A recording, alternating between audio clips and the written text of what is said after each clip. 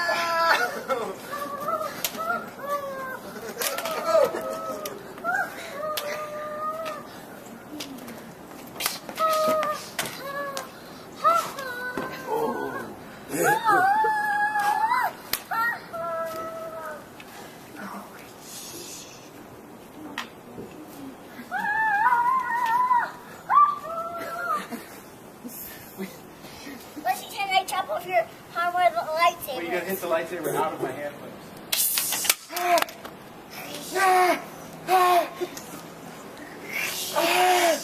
What are you doing to me?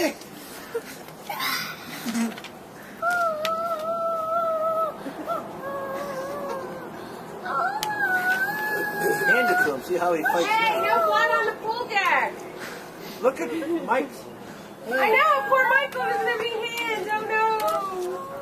So you want to fight, huh? Oh, here comes the medical droid. These medical droids.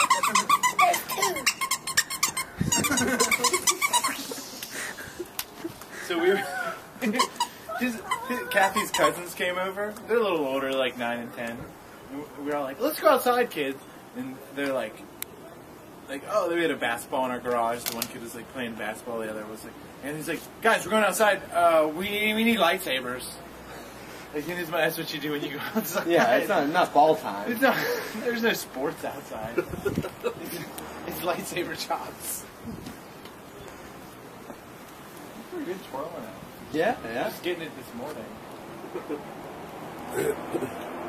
You had other lightsabers before this, didn't you? We have this one. Oh, we have one of the. We have the Force Effects Darth Vader one. Okay. Which is the one. It's always up. Okay. And it's like real thin, but it glows red, like really good red. Yeah. And it makes sound. And does it glue? Yeah, it's like a really nice one. They're like the $40 ones.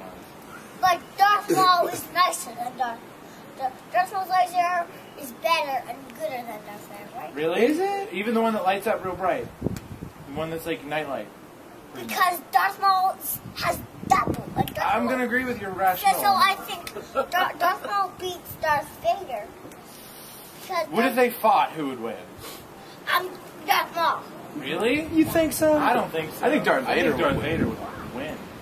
Because look who, well, I don't know. Obi-Wan. Yeah. Darth Maul. And Obi-Wan is the one who jacked up Darth Vader.